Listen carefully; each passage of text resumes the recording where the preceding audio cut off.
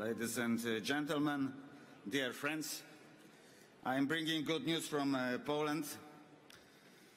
Good news to you. The populist nationalist wave is breaking also in our country. That's true.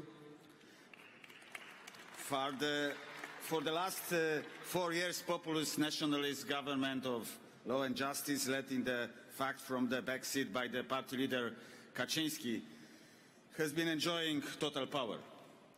Let me tell you this. Kaczyński's total grip over Poland is over. Definitely over. The results of last month's elections are mixed.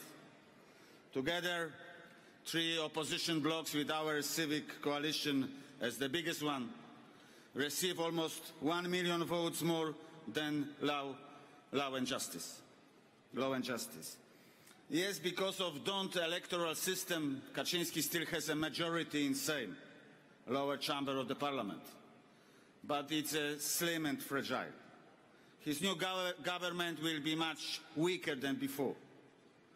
On the other hand, we, the opposition, have won the Senate, the upper chamber.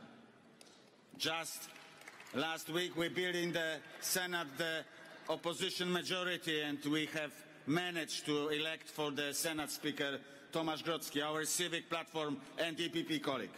And it's a success.